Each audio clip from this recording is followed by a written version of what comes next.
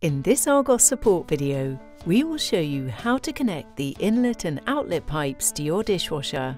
After pre-installed preparation is completed, transit bolts removed, packaging removed, remove contents of cabinet, spray arms attached and checked for free rotation, etc.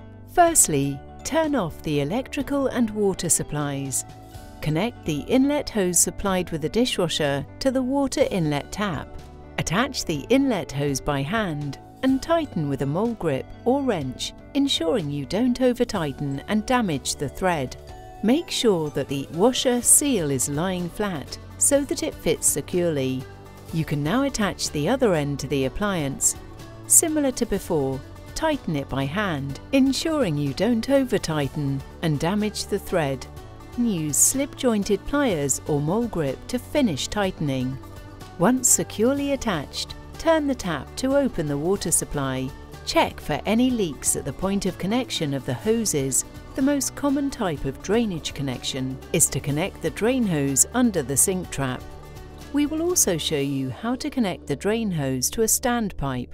Next, remove the stop end from the adapter point. Some adapters may already have a spigot built in. You may need to purchase a spigot adapter if the adapter point does not have one. A common mistake is forgetting to remove the blanking cap from the spigot.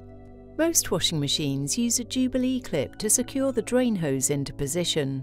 Loosely put the clip onto the drain hose and push the appliance waste pipe over the spigot as far as it will go. Then, use a flathead screwdriver to tighten the Jubilee clip. Ensure you fully tighten the clip so that the hose won't leak.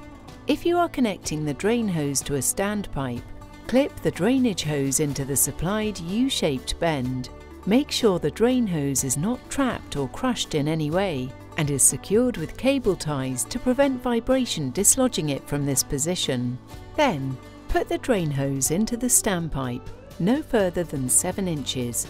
Some dishwashers recommend a specific depth, so please check your instruction manual to confirm the correct depth. You can now plug the dishwasher into the main socket.